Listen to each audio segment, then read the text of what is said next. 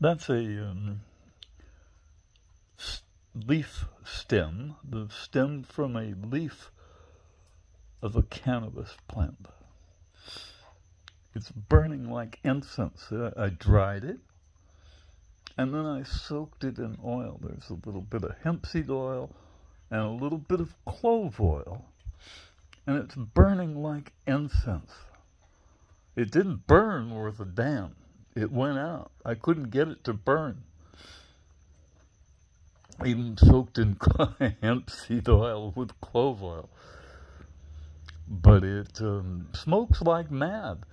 And actually what I was after was mosquito control in my house. We've got a mosquito problem again. And this takes care of it. Because they stay away. They don't like the smell of the clove at all. And you can put any kind of oil on there you want. Clove oil, peppermint oil,